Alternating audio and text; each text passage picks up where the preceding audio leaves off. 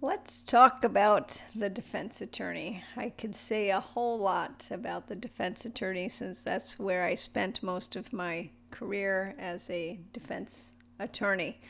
But I'll keep it minimal. So the defense attorney is the counterpart of the prosecuting attorney. What do you think the role of the defense attorney is? To get the defendant off? Like on television? Do whatever they must do to get the defendant off, whether that means like hide evidence or lie or do really shady things? The answer is no, because the defense attorney is an officer of the court, meaning their role is I'm an officer of the court first, defense attorney second. They have to uphold the integrity of the legal process, just like the prosecutor. And when I am asked about whether or not, that's my job, or would you try and get the defendant off, I get asked that all the time. My response is I say I make sure that their rights are not being violated. And I have to determine whether or not the prosecutor has a case against my client. That's my job. My job isn't to get them off. It is to make sure rights aren't being violated and to determine that the prosecution actually has a case. You might get a different statement from a different defense attorney, but those are my goals. So, and before I move on, a very important concept with defense counsel is that the defendant, the accused, has an absolute constitutional right to have counsel, competent counsel, not just any counsel, not just one to sit there at the table with the defendant, but competent counsel. And we'll talk about what competent means in a little bit. Every criminal defendant is entitled to counsel in a criminal trial. And the reason behind this is when somebody's liberty is at stake, right? We have liberty. We have the right to be free and not be incarcerated. When somebody's liberty is at stake and they cannot afford an attorney, the government must provide one. And we discussed Gideon versus Wainwright in the police section when I was talking about the Miranda warnings. The Sixth Amendment created this framework. And that Gideon case now indicates that the defendant is entitled to an attorney at every stage of a case. Every stage doesn't mean when you're arrested moving forward. It could be being interviewed, being interrogated. You don't even have to be charged. It attaches when somebody is in custody. Now, the book mentions there are some times where the defense attorney is not mandated by law. Parole, things involving parole violations or trying to be somebody who's incarcerated in the Department of Corrections or, in prison, and they want to be paroled and they're denied. Not necessarily entitled under the Constitution. And in New York, state has allowed that in parole, but it's state by state law. It's not it's not a federal constitutional requirement. And after sentencing, not entitled those after sentence motions that we call them post-conviction motions, that not entitled to counsel relative to those. So now my question is, does this mean the attorney is free? It's free. The attorney works for free? No. A lot of people have that misconception. The attorney is paid by the government, whether it's the federal government who did the appointment or the state government. So defense attorney is still paid. And I will say at a lower rate than a private attorney. And we'll talk about the difference shortly. So where do these attorneys come from, the appointed attorneys? There's three categories: for legal services for the indigent, as they call them, public defender's office. That's the common.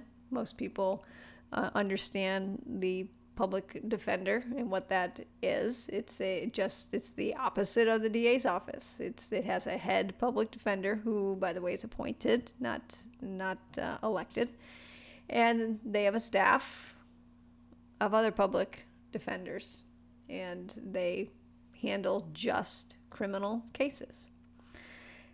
In another place where we find assigned counsel or these public defenders, folks who represent defendants who are appointed from the government or from the court, are assigned counsel.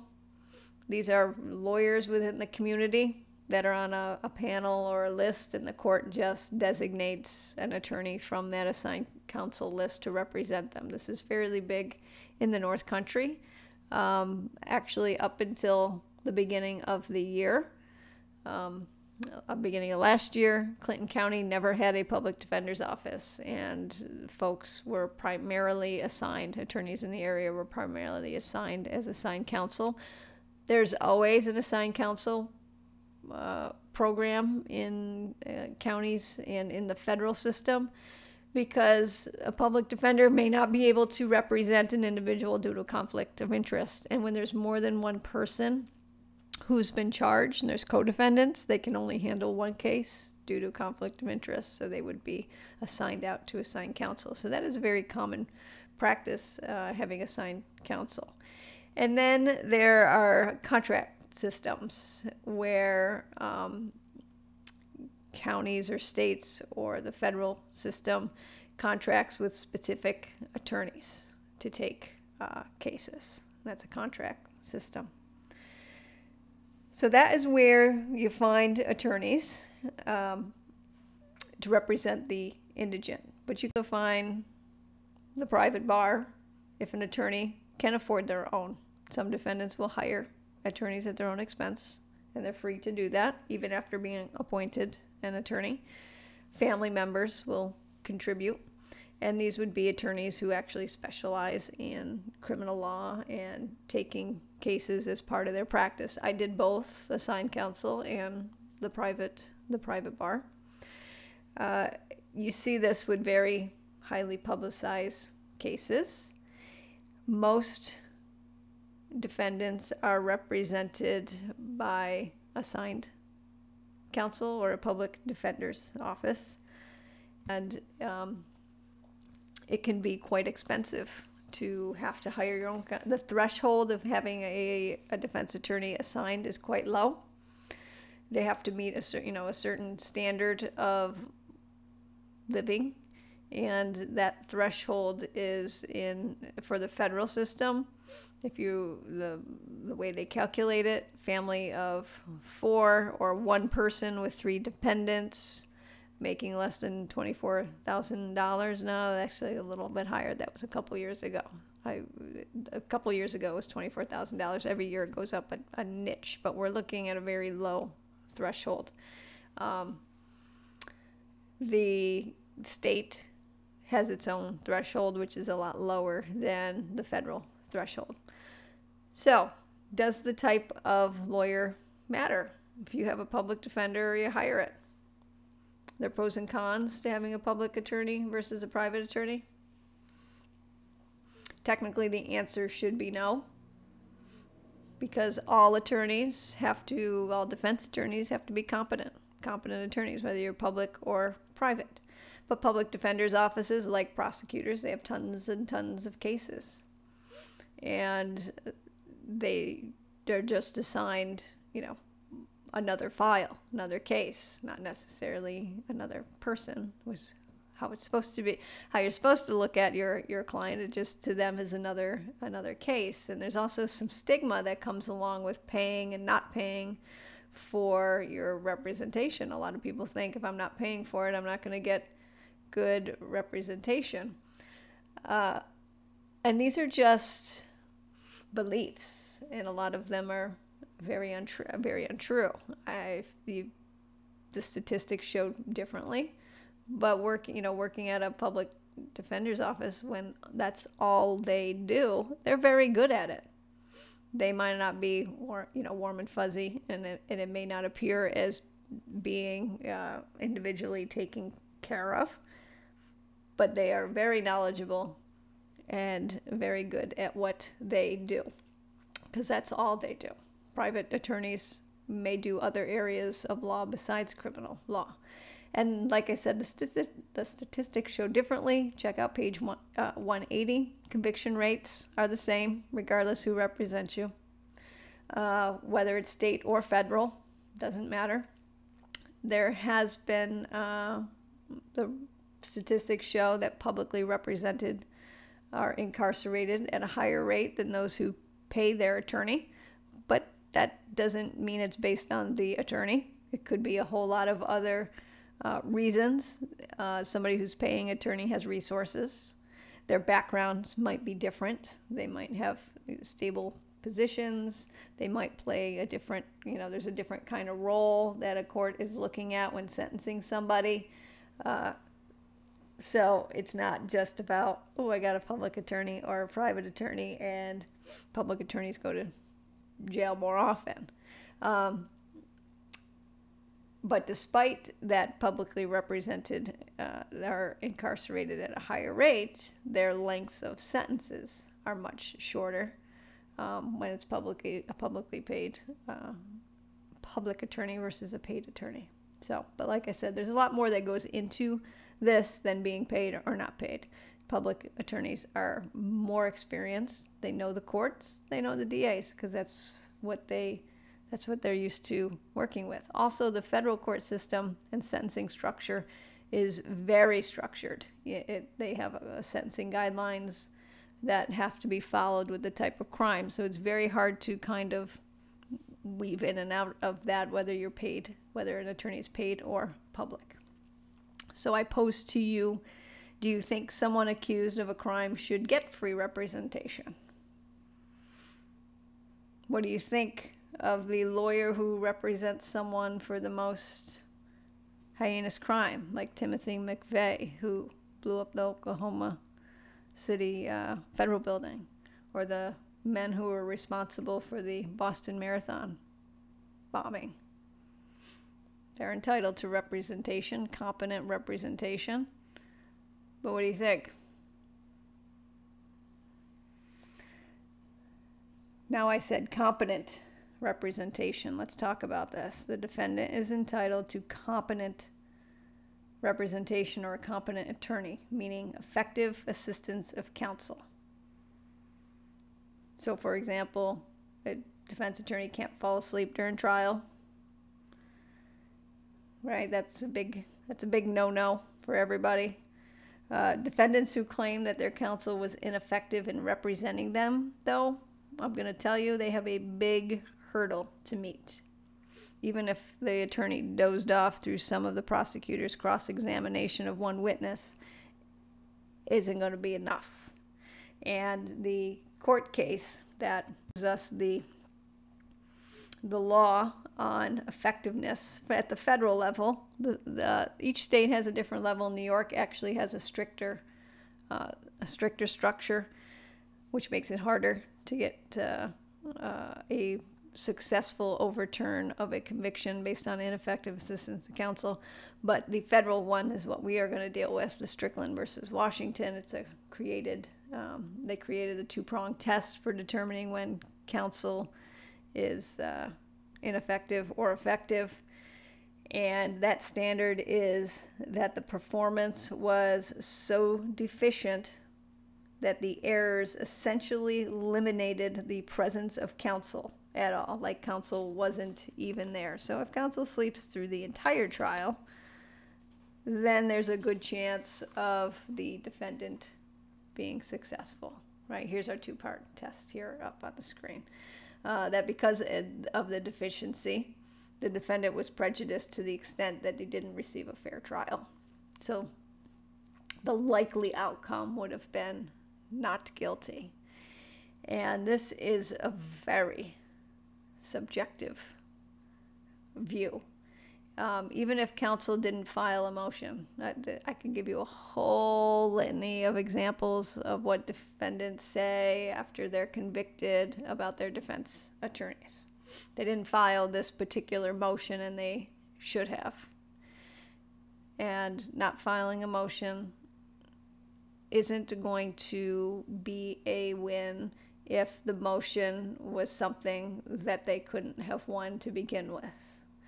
The court is looking for combinations. Was there a combination of errors that can lead to the ineffectiveness? The failure to cross-examine a witness, the failure to ask for a favorable jury instruction, whether the defense counsel actually admitted that the client was guilty in a closing argument. It's it's a hard standard to meet and to win. There can be one overall issue where, maybe the counsel didn't file the motion for a determination whether the police conducted an illegal search and seizure, and if it's extremely obvious that that issue was in play and the counsel didn't, that could be deemed ineffective. It's been deemed ineffective where the attorney did not cross-examine a state investigator at all, and the state investigator had some integrity issues where it could have attacked the credibility. Anyway, it's a very hard test, but it is there. You need to know that defense attorneys have to be competent. And what happens if the defense attorney is deemed ineffective? What happens? What do you think happens? And this usually happens. This is an argument on appeal, by the way. This is when this comes into play, on appeal to the appellate court. The case gets overturned and it goes back for a new trial with a new lawyer. If the case is overturned due to incompetence, they're not going to have the same attorney. There'll be a requirement that the defendant gets assigned another attorney, and they do it all over again. So does a defense attorney have to do every single thing his or her client tells him or asks of him? I have clients who send me all sorts of letters and their Google research and I want you to do this and make this motion, and I read about this and you need to do that. An attorney is not a puppet. The attorney is the one that's understood to have the experience and the education to get a case from beginning to end. And the lawyer's choice regarding strategic purposes, like what motions get made, what witnesses get called to the stand, what questions get asked, how does the cross-examination gonna go, those are all lawyers' decisions. Strategic planning is the lawyer. So the answer is no, they do not have to listen to everything their client tells or asks.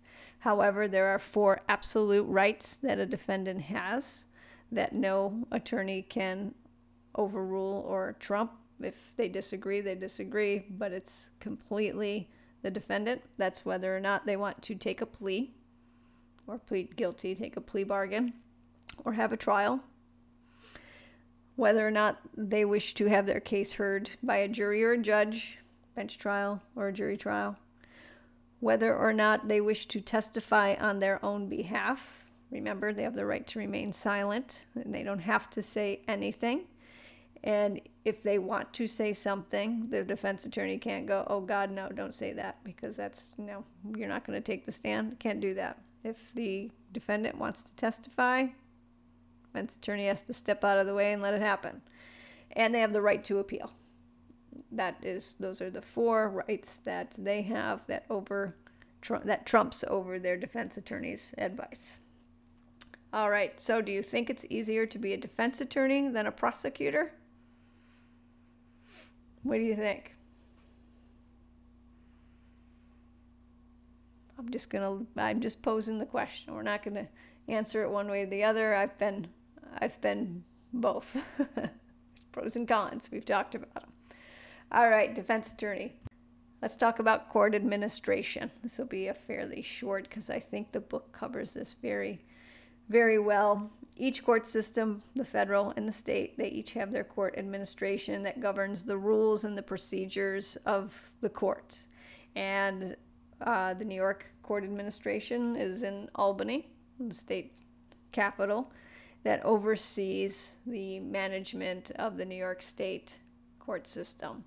The administrative office for the federal courts was created in 1939, as you can see, and both are growing.